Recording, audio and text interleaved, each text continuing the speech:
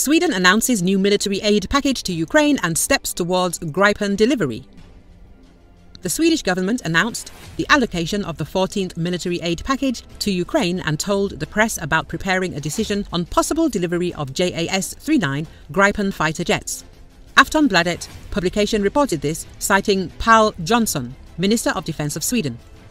The cost of the aid package is 2.2 billion Swedish krona, which is roughly 143 million euros. The main part of the package consists of ammunition, but it also includes spare parts for armoured vehicles. Sweden will also provide communication devices and infantry equipment.